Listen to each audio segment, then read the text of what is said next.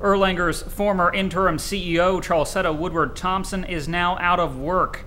She didn't retire, she didn't resign, she wasn't fired, but she's no longer employed by the hospital. Woodard-Thompson has been on a leave of absence since Kevin Spiegel took the helm in April. Erlanger confirmed her last day with the hospital was June 23rd.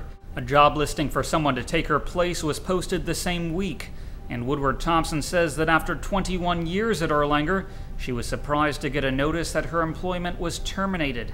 She says she didn't have plans to retire, but now there's not much choice.